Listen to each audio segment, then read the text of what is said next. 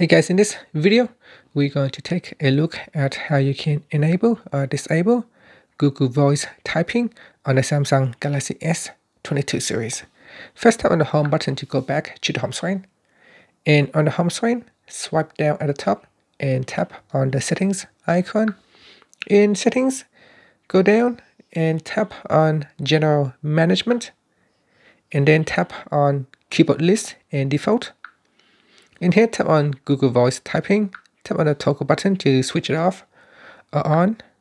Now you can also use Google Voice Typing Legacy. You can switch off or switch it on.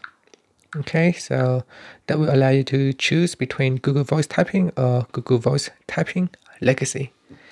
And in here, if you tap on the left-hand side panel, you can also choose other settings, such as block offensive words. You can change the voice typing language by selecting a different language in here. You can also choose offline speech by simply tapping on add a language, and it will download a language in offline mode.